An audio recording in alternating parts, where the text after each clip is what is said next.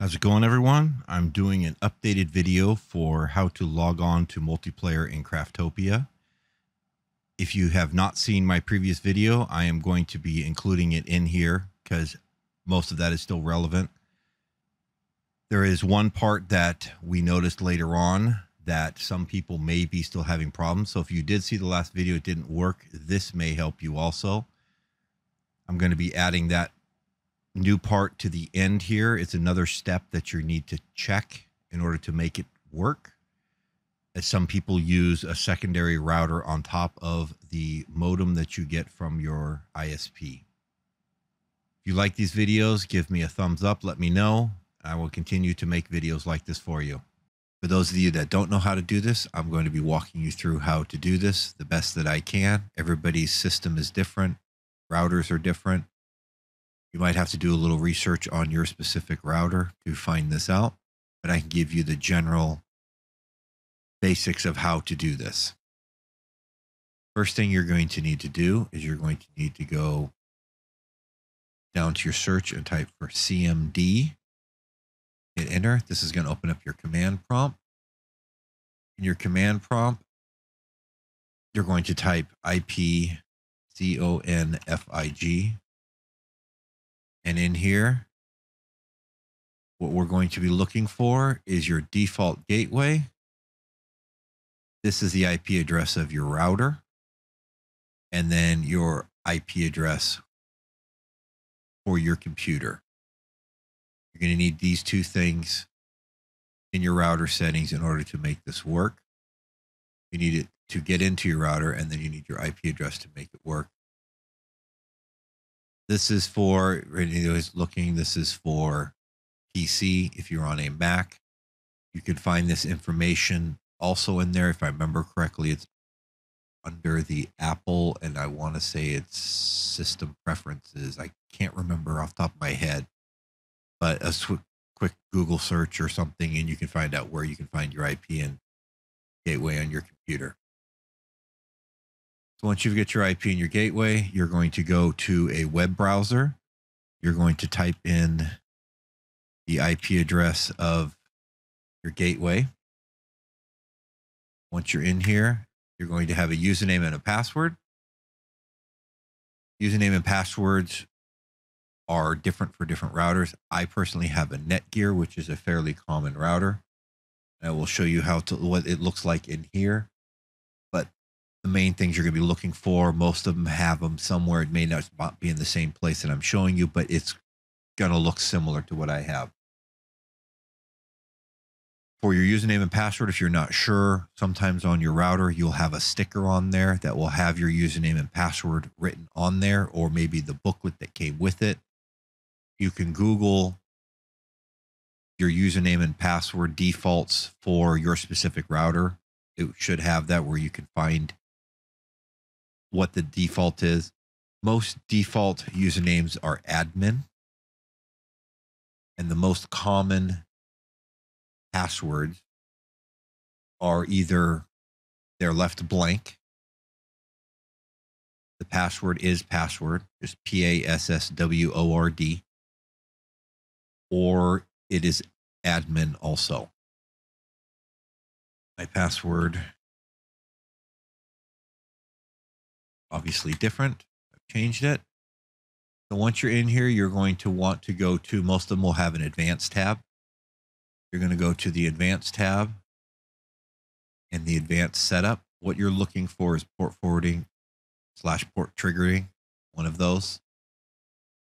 Once you're in here on a Netgear, you're going to add a custom service.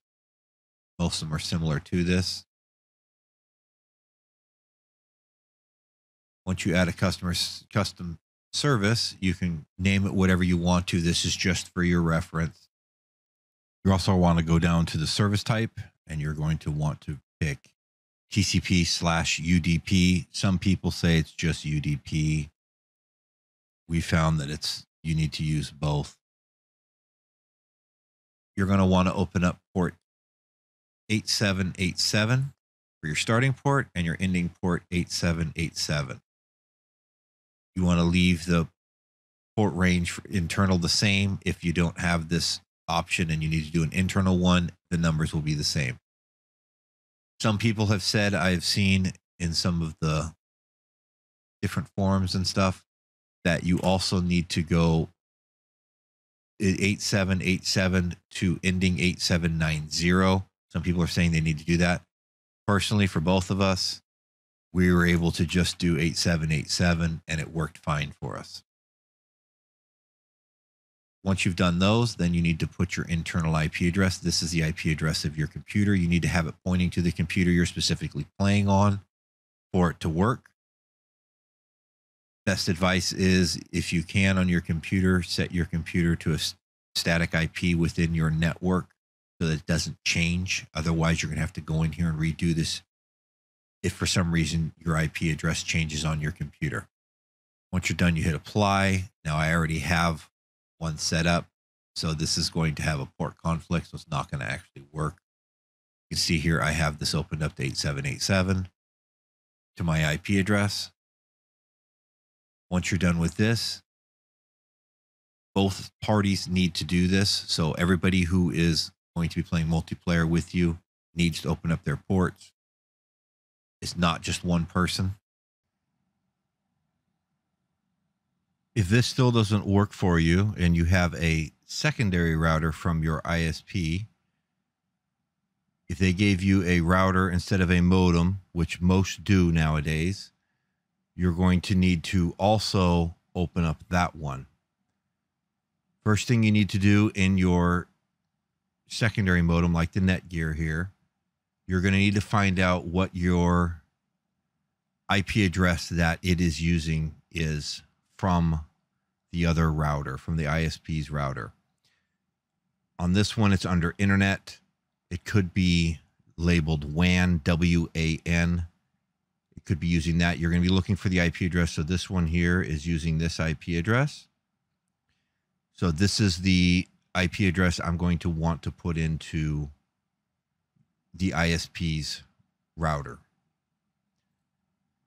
Once you're in here, if you have the bridge mode turned on, if you know what this is, you should not have to worry about this. That turns it into a basic modem, essentially, and turns off the networking capability. I do not have it turned on that way.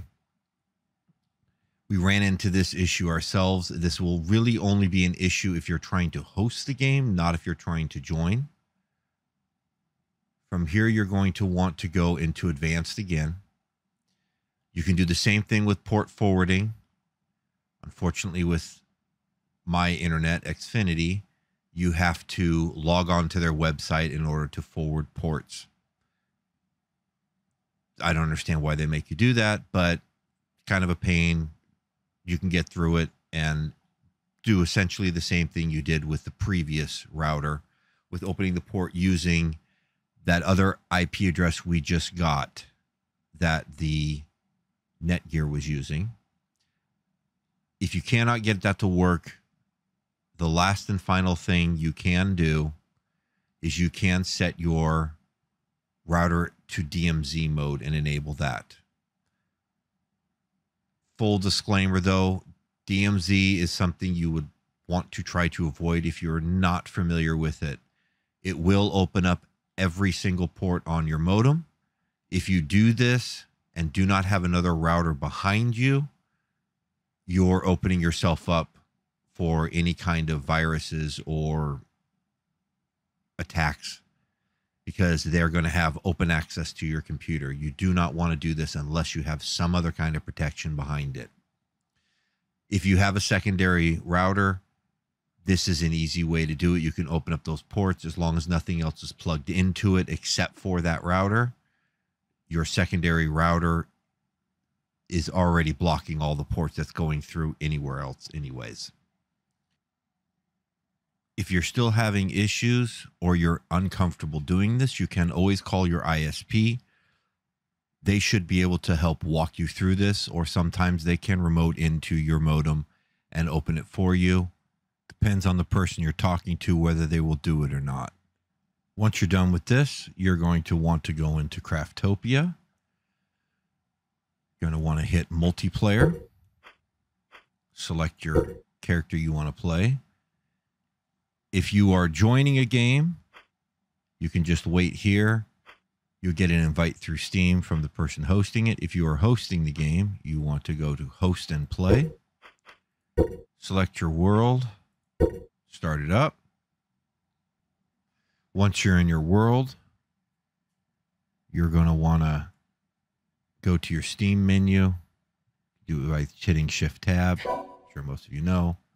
Right-click on the person you want to play with and click Invite to Play. They'll get a link, join just like every other Steam game, and they should load into your server. If they do not immediately start loading, then something is wrong with one of your sides. You're going to have to go back through and check your settings. I hope you enjoyed this video. Once again, please leave me a like if you found this helpful so that I know I continue to make videos like this. If you enjoy this content, you can see our playthrough videos. Hope to see you on the next video. Thanks.